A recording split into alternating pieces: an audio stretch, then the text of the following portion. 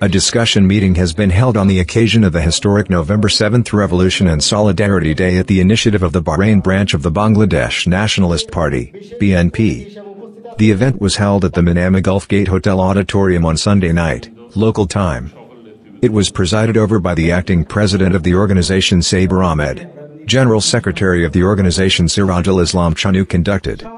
Shams Ahmadudu, Vice Chairman of Central BNP and former President of Krishak Dal, Imran Saleh Prince, Organizing Secretary of Central BNP and Ahmed Ali Muqib, Organizing Coordinator of the Middle East.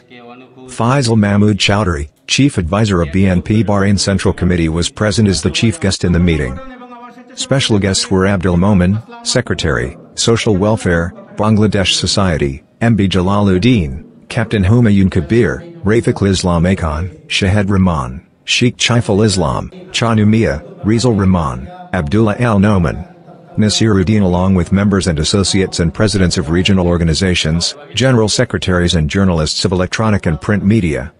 At the end of the discussion, Ruhul Amin, vice president of the organization, led the prayers for peace of the world and wished good health to BNP chairperson Begum Khaleda Zia and acting chairman Tariq Rahman.